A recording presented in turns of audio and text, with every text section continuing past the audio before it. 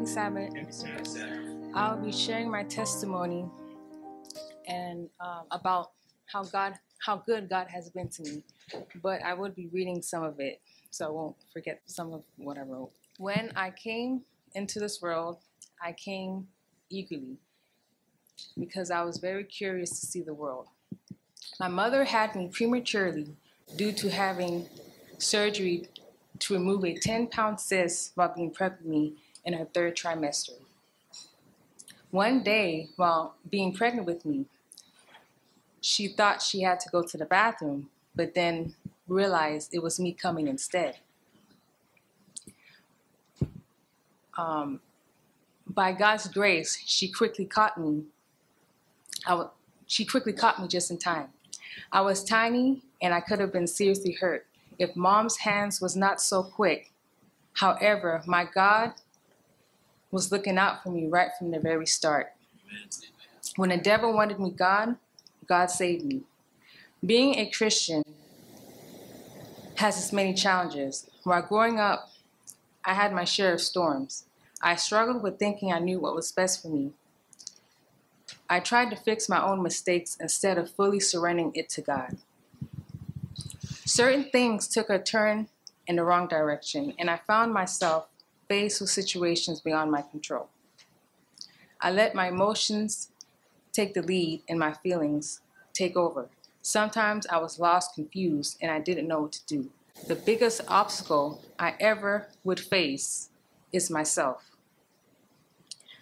In the text, Ephesians 6:12, it talks about battling principalities, and I can relate to that text. I fell hook, line, and sinker into the devil's traps, believing his lies. However, I'm happy to say God has never let go of me. Amen. He has always had his hands on me, guiding me back into the path he has for me. Amen. In my later teens, my dad passed, and it had affected me a great deal. I was very close to him. I always thought of myself as being daddy's little girl. It was so hard for some time to not have my dad around, but God became a father to me when I no longer had one and carried me through those tough times in my life. Also later, my mom became sick. She battled 2 different cancers back to back. Then a series of episodes with her becoming sick with certain health issues and battled series of multiple infections. But God had his hands on her. Through his mercies, he brought her through a series of miracles. Through it all, he taught me an incredible lesson in trust. Now, when it came to my career goals, I went to college under visual arts imaging to do art because I have a talent for it. But I realized I no longer wanted to pursue that.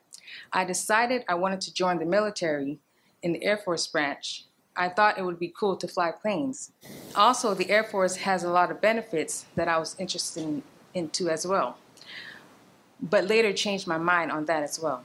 I later made the right decision to fully serve God in being a missionary. I decided to go to Wildwood to get medical missionary training, but I was not alone in that decision. My sister wanted to do this training as well, but she was not able to at the time. We both love God and want to serve him in a life of ministry. I had thought of us being the sisters for Christ. We would be on a spiritual mission of winning souls. Yes. However, we are fulfilling the mission just in a different way by serving him, by just telling others of our faith, by giving them literature, Bible study, or simple advice on better life changes.